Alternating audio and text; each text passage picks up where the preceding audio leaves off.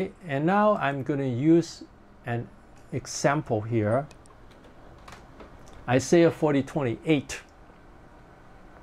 And I'll use this example to demonstrate how to write the sermon, okay?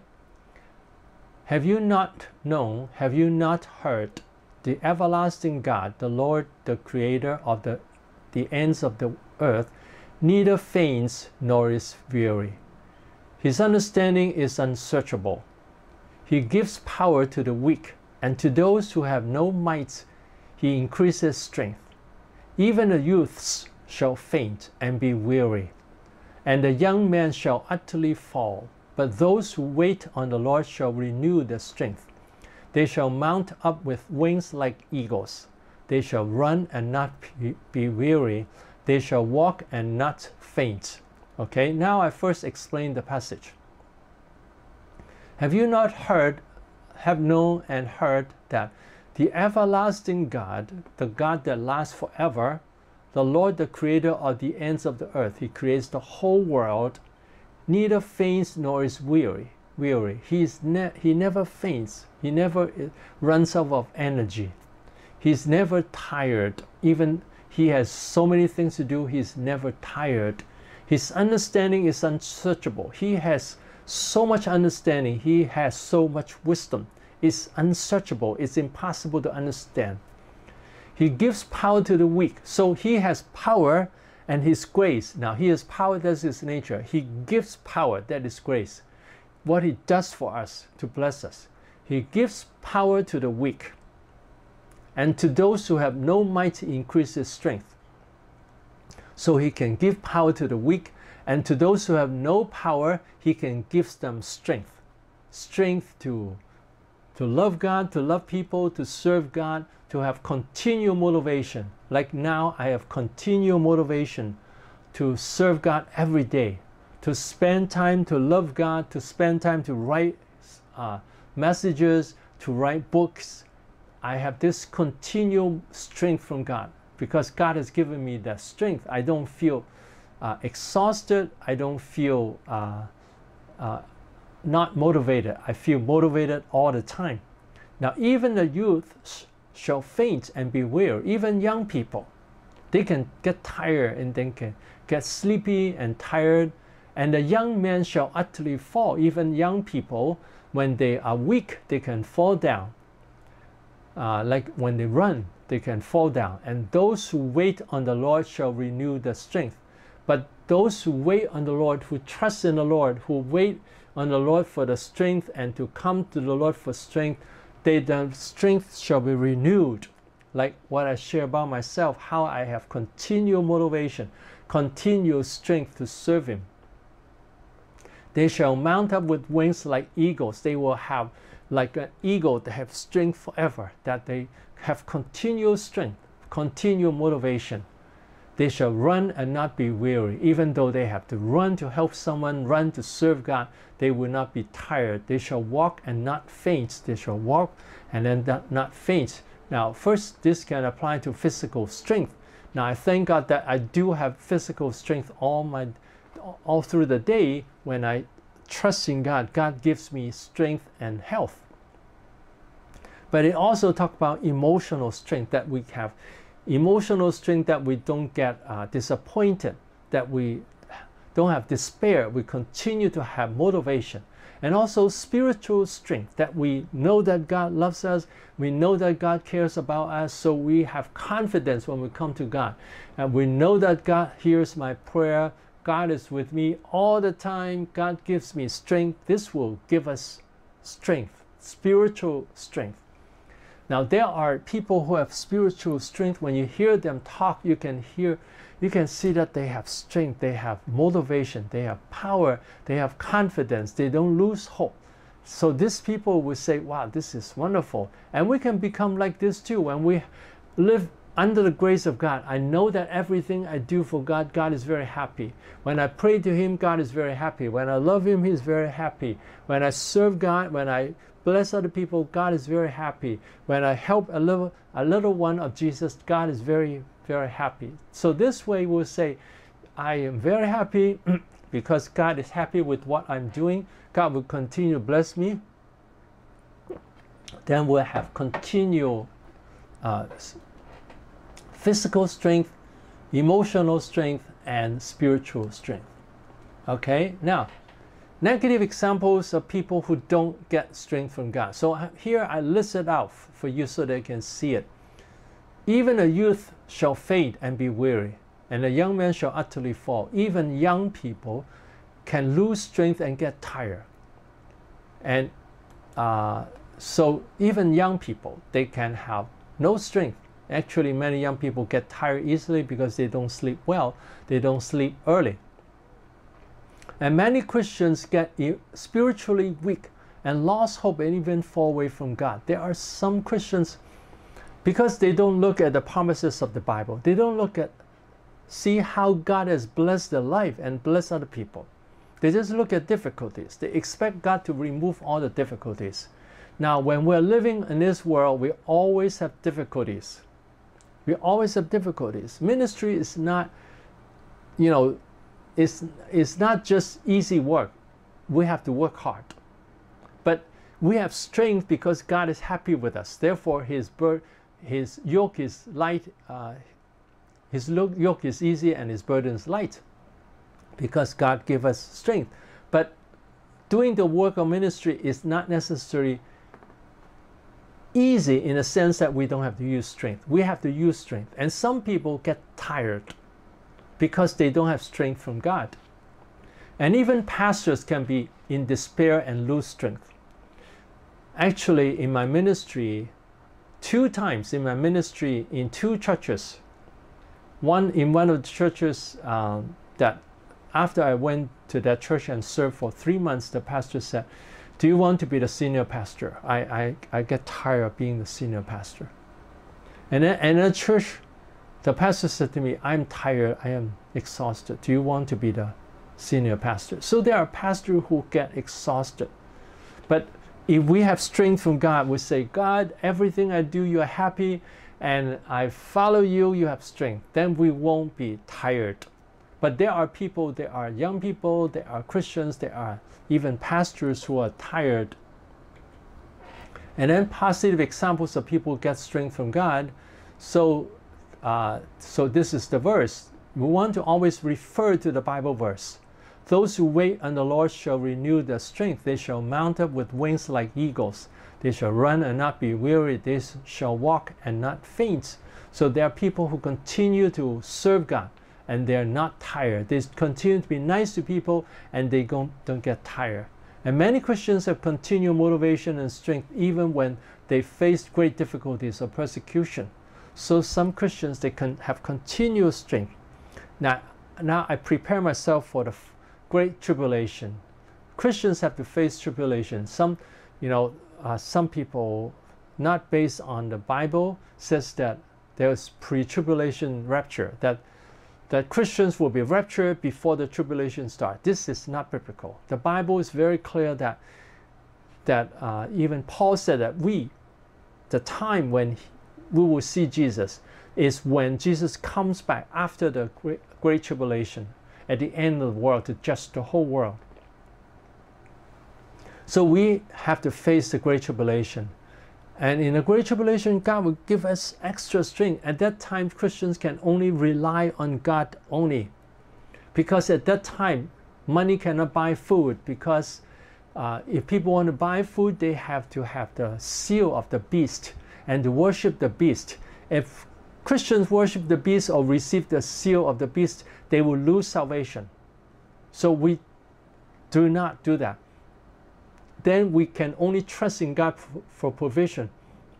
And when we trust in God totally, God can give us strength. So Christians then, when they have strength from the Lord, they won't get tired. And I prepare myself. I say, even when one day they beat me, they put me in jail, I'll just keep loving God, so that God's joy and God's strength will fill me, that I can experience His power, His presence, that I have strength from Him. And then I will also pray for those in the prison, pray for them to be blessed by God. And then I will have more strength when I pray for other people. And so I have the preparation in my heart. I'll prepare myself even for great tribulation. So some Christians have continued motivation even when they're persecuted. Sometimes newly converted Christians, even when they don't know much about the Bible, yet they have the motivation from God and have great motivation to do evangelism. Now, some Christians became, they've been Christians for a long time. Sometimes they can lose motivation if they don't have a continual relationship with God. But a new Christian, when they're first newly converted, the Holy Spirit changed them. And then they suddenly experience the Holy Spirit. They have a lot of joy and motivation and strength. And they will have much motivation. So this happened to many new Christians. So I hope that we all will continue to have this continual relationship with God so that we have continual strength, so that we will not be discouraged. We have continual strength. Okay? And then God's nature related to his unlimited strength. So here I name it God's nature related to his unlimited strength. What nature does God have to have in order to have unlimited strength? These are his own qualities. So the qualities of God, that he has this unlimited strength. There's no limit to his strength. He's never tired. He's never weary. Isaiah 40:28, God neither faints nor is weary. God never faints and is never tired. He has unlimited strength. He's never tired. From the power manifested in the Son of the universe, we know that the Creator has unlimited power. We look at the universe. We look at the sun. We look at the stars. There's so much power. There is more than one sun. There are many suns in the world. Many suns, S-U-N, in the world. And each sun is so powerful, and there are so many suns. This shows that God has unlimited power. And God has the power to give his strength to those who have a good relationship with him. So many Christians, they receive great strength and great motivation. Even when they die for Jesus, they're willing to do that because they have much strength from the Lord. Okay, so that's his nature. And then God's grace related to his unlimited strength. Now, what grace does have to give us in order to help us in our weakness? So we think, what grace does he have to give us so that we have strength in our weaknesses? So what does he have to do? So we go through all the steps, what God has to do in order that we can have this strength. These are his actions to bless us. So grace is his actions. Nature is his quality, inner quality. And his grace is what he does for us, his action for us to bless us. All these statements should start with God because it's God's grace. So it starts with God, okay? First, God accepts that we all have our weaknesses, and he forgives our weaknesses when we repent. So God accepts our weaknesses. He knows that all people are weak. I'm weak by myself. It's God who gives me power, who changes me. If not for God, I would not be so strong. So God accepts that we are weak, and he's willing to forgive our weaknesses and when we repent. And then two, he wants to help us with our weakness. He wants to. He has the desire to help us with our weaknesses. And the Holy Spirit works in our heart and motivates us to realize our insufficiencies and moves in us so that we will humble ourselves and hunger for him. So the Holy Spirit works in our hearts and motivates us to realize our insufficiencies, to let us know that we are insufficient, and moves in us so that we will humble ourselves and hunger for God. So God let us know that we are insufficient, so we need God. And he moves in us so that we'll humble ourselves and hunger for God and desire God's strength. Okay, so that's what he has done in us, so that we will hunger for God, so that we'll receive power from God. And then even when we disobey him, he will continue to work in us in order to change us. So even when we disobey him, he did not stop. He will continue to work in us in order to change us so that we'll have strength from God. And then E, He can give His mental, spiritual, and physical strength to us miraculously when we have a close relationship with Him. Verse 31 says that He shall renew the strength. So He can renew the strength. He has the ability to do that, and He will do that. He will give us mental strength of the mind, spiritual strength, that we have spiritual strength to serve God, and physical strength so that we don't get tired, to us miraculously, as a miracle, when we have a close relationship with Him. Now, I have heard this testimony from someone who was not a Christian, who was in another religion, that persecutes him much because he found that Jesus was good. He studied the Bible. Actually, he studied the Quran. The Quran talks about Jesus, and then he started to understand Jesus, and then he was persecuted, and his father wanted to kill him, and then he asked for strength. He cried to Jesus, and then he was, tied up, and then he was beaten, and then he suddenly has strength and jump up, and then he have the strength to run away. So God can give us physical strength.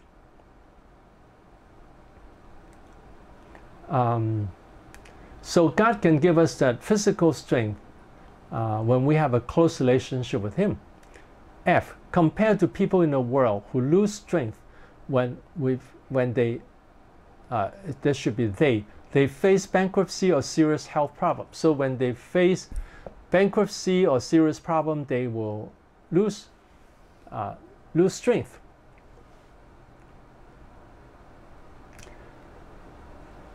Christians who have spiritual strength can be rejoicing even in the most difficult times, including being persecuted. But comparing is a good way to compare. When we want to compare the strength of God, we can compare the people of the world and compare God's strength, how God blesses people who trust in God to have strength. That people in the world, some are very rich, some are very physically strong. They can get very tired and exhausted. But when they trust in Jesus, God can give them unlimited strength and power. So that's comparison. Now, for instance, if we talk about joy, we can compare and say, people in the world, even when they have a lot of money, could have a lot of sadness. But Christians who are poor can have a lot of joy. So when we compare, it will show God's strength much more. Okay, so here I talk about God's grace in a few points. First, God accepts all our weaknesses and He forgives our weaknesses, and when we repent. Now you might say, I cannot think of so many points. It takes time to learn this, but we want to think about how many steps does God have to take, how many actions does He have to take in order that we can be blessed in that way. So that's how we can talk about God's grace. That's, we think about what God has to do, what He has to do in order to be able to help us, in order to be able to bless us. So how can He give us strength? So we think of different ways, and then He accepts us. He wants to help us with our weakness, that's His desire. And then the Holy Spirit changes our heart so that we humble ourselves, we realize our insufficiencies and ask for strength and humble ourselves to hunger for God. And then even when we disobey Him, He still continues working us in order to change us so that we'll humble ourselves to ask for God's help. And then He can give us mental, spiritual, and physical strength. And then compare to people in the world. Some people, they are physically strong, they are rich, but yet when they're disappointed, when they lose money, when they have bankruptcy or serious health problem, they lose strength. But even Christians who are very poor or who are persecuted can have much strength. So we can talk about God's grace in different ways so that people will say, God is so good, there is no reason for us not to have strength. So in the message, we want to encourage people so that they say, yes, we have reasons to have strength from God. And then also we ourselves, when we preach on a message, we ourselves receive the strength of God. That we know that in our days when we have been persecuted by people, when people have gossip against us, when people hurt us, we still have strength. And then we share with people. I have been hurt by people a number of times, and I keep praying to God, trusting in God. God, you can help me. God, you can help me. God, you can bless me. You can give me strength. That way, I have continuous strength even in the midst of persecution and mistreatment. And I thank God that He has given me strength. So I hope we all understand this, and then we can have strength, and then we can encourage our people to have strength. And then they are attracted to Jesus. When they see that the pastor is full of strength, it's motivation by grace. We are all living under grace. It's like when we have good parents, loving parents, we are motivated to build up the family. If the parents just yell at us and beat us and tell us to do this and do that all the time, the children are not really motivated to love the parents and love the family. But if it's by grace that they experience love from the parents, then they have more motivation. So we want to tell people about God's grace, and we ourselves are convinced of God's grace.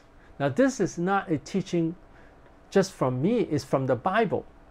It's from the Bible that God has so many times promised all kinds of blessings. He has promised strength, He has promised joy and peace and wisdom and strategy and plans and provision. Everything we need, God has planned and God has promised. So we should encourage people with all the resources we have, all the grace of God. So I hope that we all live in the grace of God, and then when we preach, people can see the grace of God and they're attracted to follow God. So I hope that you are attracted to follow God. You're attracted to say, so many people are serving God under the law, that I've heard many messages of people that they just push people. You have to pray more. You have to give more offering. You have to do this, do that. It's always telling people what to do, and you are not loving God. You are not a good Christian by criticism. There's so many people who preach like that, and they think that that would change people, because that's the worldly way. The worldly parents, they yell at the children, and many pastors follow that way. They just yell at the members. Instead of yelling at them, we say, you are loved by God. God loves you. God wants to give you strength. And God is working in your heart so that you humble yourself and trust in God for strength. And when you trust in God, He will give you continuous strength, even facing persecution. Even when people accuse you or they gossip about you, God still gives you strength. So when we see, wow, God is so good, God wants to give us strength, then we have the motivation to live in the grace of God, to enjoy God, to have a lot of strength from God, that we can bless other people. So this is motivation by grace, that is from the Bible. From this passage, we see that it's God saying, God is never tired or weary. God has continuous strength, and then he who trusts in the Lord will not be tired, that we have the strength from the Lord, that will mount up with wings like eagles. So these are the promises of God, that God promised to do this. So we use the promises of God to motivate people. And then why many Christians don't have strength from God? Because many Christians don't have good relationship with God and don't rely on God for strength, because they just rely on people. B, they rely on themselves for strength. C, many Christians want strength just to glorify themselves. For instance, they want to show off how big a church they have. God is not pleased with that and doesn't give them spiritual strength. So people just want to be proud. I want to be better than other people. Then they are proud, and God doesn't like that. So God likes us to be humble and give glory for everything God has done in our lives. And sometimes people tell me, wow, your teaching is good. And I say, thank God, hallelujah, praise the Lord, glory to God. I really sincerely thank God. I don't just say it superficially. I sincerely praise God for that, because that was not how I was in the past. When I first started as a pastor, I was not like that. God has taught me through the years how to, trust in God's grace. And then the more I see God's grace, the more I see God is working in our lives to give us blessings, the more I'm motivated, the more I enjoy God, the more I have unlimited strength. So why many people, they just want to glorify themselves, and then they will, God doesn't like that, and then they will lose the blessings of God. And many Christians set their eyes on the problems and are overwhelmed by the problems. So they just look at the problems, so they don't have strength. Okay, reminders and warnings, consequences when people disobey. Some Christians are proud and think that they can do great things with their own strength. God does not like that, and they will lose more. So when people are proud, they will lose more. When people rely on themselves, they lose more. Some Christians don't spend time with God and don't trust in God's strength. Their whole lives are full of weakness and failure. When they don't trust in God, they don't spend time with God.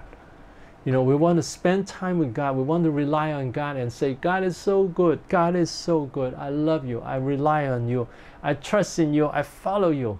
When we trust in God, when we have a good relationship with God, not only do we spend time praying to Him, but when we do anything else, we can be praising God at the same time.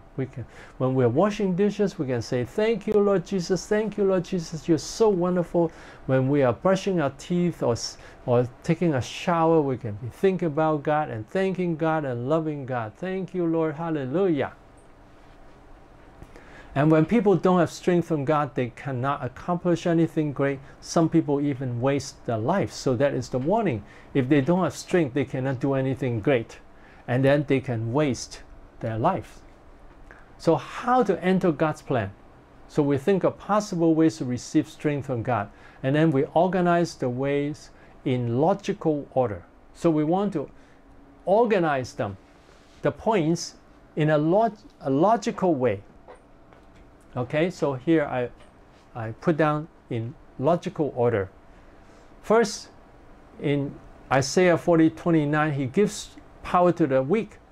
Trust that God has all authority and strength. When we love and serve Him, He will give us strength. So God has promised to give us strength. So when we trust in Him and have a good relationship with Him, He will give us strength. B, put down our pride. We don't want to seek strength for our glory. We seek strength, God's will and plan. So we say, it's not for my glory. I want to glorify God. God is the one who does wonderful things in our lives. God is the one who has changed my life. So I want to give all glory to God, both externally and internally. Some people will say, glory to God, but in the heart they say, oh, I'm such a great preacher. So we should never think that way. We say, thank God, I have improved because God has changed me. It's God's work. I thank God for that. And then C, dedicate our lives to God. We live for God, then God will give the strength we need. When we live for God, when we offer our body as a living sacrifice, and do not be conformed to the world, but be transformed by the renewal of our mind, then we'll discern the good and perfect will, pleasing will of God. So when we dedicate our lives to God, then we enter God's perfect plan, and He will give us strength. And worship and love God all the time, delight in God, and when God is pleased with us, He will give us strength. So worship Him and love Him and obey Him. And then E, when we are in difficulties, we don't lose hope, for we know that God has everything in His hands. So when we are in difficulties, we just say, Lord, you can open the way for me, you can help me, you can strengthen me, you can do great things. I just trust in you. F, when we praise God and renew and receive strength, then we thank God wholeheartedly. When we thank God with a joyful heart, we'll receive more strength. So when we receive strength, we thank God. Hallelujah, I'm very happy. And when we thank God, we receive more strength. G, when we do anything sincerely for God, rejoice in God, for He is happy even when we give a cup of water. When we rejoice in what we do for God, we have hope and strength. So whenever we do any little thing for God, we rejoice in God and we are happy. Now, that's not pride. That's not being proud. We just say, I thank God. He gives me strength so that I can help other people. He gives me strength so I can serve God, and God is happy with me. Thank God, hallelujah. So when we are joyful, we have more strength. Some people just look at what they cannot do, and then they get disappointed. They have less strength. They would get disappointed. But instead we'll say, thank God today I have given a cup of water to someone. I have helped someone. I prayed for someone. I have helped someone spiritually. Whatever we have done for God, we say, thank God, I have done it for God. And God is very happy. So I can be joyful. When I'm joyful, I have more strength. And when we serve God with His strength, He rewards us. So the how is always to encourage us with the reward. God will always reward us when we obey Him. Okay, so now I'm going to demonstrate preaching this message just by looking at the text, okay? And then I'll just demonstrate this. We'll read again. Have you not heard? Have you not known? Have you not heard? The everlasting God, the Lord, the creator of the ends of the earth, neither faints nor is weary. His understanding is unsearchable. He gives power to the weak, and to those who have no might He increases strength. Even the youths shall faint and be weary, and the young men shall utterly fall. But those who wait on the Lord shall renew their strength. They shall mount up with wings like eagles. They shall run and not be weary. They shall walk and not faint.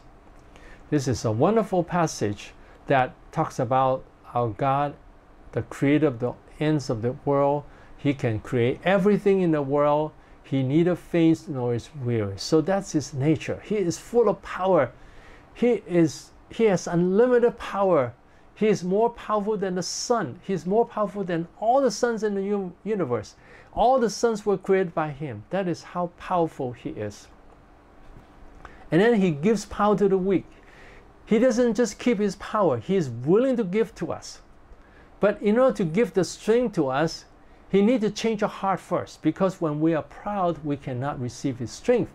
So He helps us so that we will humble ourselves and say, Lord, I need You. I need Your strength. I'm nothing. I'm insufficient. I need Your strength. So when we trust in God, we have more strength. When we pray to God more, when we praise God more, hallelujah, hallelujah, hallelujah. Thank you, Jesus. Thank you, Jesus. Then we have more joy and more strength. When we open our heart to Him, when we praise Him more, our heart will be open, and then He can pour His strength into our heart. So that's how God works. He can give us strength. He can change our heart. He can change proud people to become humble people. He can change weak people to become strong people. He can change selfish people to become loving people who are willing to spend time and energy to love other people. And then when we have the strength and serve God, He will reward us. He will give us more strength and more wisdom so that we can do greater and greater things for God. And then when we look at people, even the youths shall faint. Even young people shall faint. Young people can get tired and they can fall down totally. So there are negative examples. There are even Christians who are weak because they just look at themselves, they look at the problems, they don't trust in God much, they don't rely on God much, they don't have a close relationship with God, and they just look at their needs, and they just want to glorify themselves, and they don't have much strength. But Christians who rely on God and say, Lord, You have unlimited power, I just trust in You, I have unlimited power, I can serve You and glorify You, then they have more strength and more power. And then those who wait on the Lord, that we look upon the Lord, we think about the Lord, we praise God, we love God, we wait on the Lord, and then we'll receive strength. God will renew our strength. And they shall mount up with wings like eagles, that will have strength like the eagles, and will run and not be weary, and and when we walk and we're not faint, that we can serve God for a long time, we can help people for a long time, we can work for a long time and not be tired, that God can give us that strength. Okay, so God is this grace, His nature, He is full of power, He has unlimited power, He has the power to raise Jesus from the dead, and He wants to give us this power. The reason why many Christians don't have this power is not that God doesn't have the power. It's not that God doesn't want to give them the power. It's because they don't trust in God.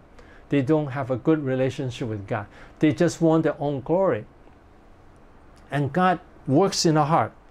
He changes our heart so that we are humble, so that we come to God for strength, so that we delight in God. We desire God. We are so happy because of God. Then we have more strength. And we say, Lord, I rely on you, I enjoy you, I trust in you, I delight in you. And then when we praise God, we have more strength. And then when we have more strength, we bless people, then God is very happy with us and He'll give us more strength and more wisdom. And then when we are rejoicing in God all the time, that would have strength, that change people. People will say, wow, you're so full of joy, you're so full of strength. And people will be attracted by us because His grace is to give us this strength. And then when we have this strength to bless people, He will reward us and bless our whole life. And then, but why do many Christians don't have this strength? Reason is because they look at the problems, they are discouraged, they look for their own glory, they don't have a good relationship with God, and they don't want to serve God, so they don't have strength. And the warning is, when people don't have strength, what happens is they lose strength and they don't serve God. The more they, the lazier they become. They don't want to wake up, they just want to sleep. They don't want to do anything for God. They are tired all the time because they always look at the problems and they don't have strength. And then there's warning. These people, they will not have the reward from God. And then the worst scenario for people who don't have any strength from God and they don't obey God in any way, that there is something wrong with the faith and they can lose salvation. That's the worst scenario. Now, we're not saved by good works. We're not saved by strength. We are saved by grace through faith. But when we have faith in God, God will be present with us and He always motivates us to change. If we don't change at all, that means there's something wrong with our faith. And if there's something, that we don't have faith at all, then we don't have salvation. We are saved by grace through faith. So how can we have strength? How? How can we receive this strength from God? God wants to give us this strength. So first, have faith. He wants to give us the strength. He has unlimited strength. So we want, we trust in God, and then we worship God and we praise God. Thank you for everything. Hallelujah. Thank you for the sky. Thank you for the trees. Thank you for the flowers. Thank you for the food. Thank you for our body. Thank you for the work of the Holy Spirit. Hallelujah. I love you. I adore you. I like you. I desire you. When we like God, when we desire God, then we have more strength. And then we remember how God has given us strength in the past. We thank God. The more we thank God, the more we have strength. And then we don't want to glorify ourselves. We just want to glorify God. Then God will also give us more strength because He sees that we are humble. And then when we have the strength of God, we help people. We help people to believe in Jesus. When we help people believe in Jesus, we will have exceeding joy. Have you experienced the joy of bringing someone to Jesus? You'll feel very joyful. And then when we're joyful, we have more strength. And then God will bless us. We'll remember that. We'll say, thank God. Everything I do for God, God is very happy. God will remember me.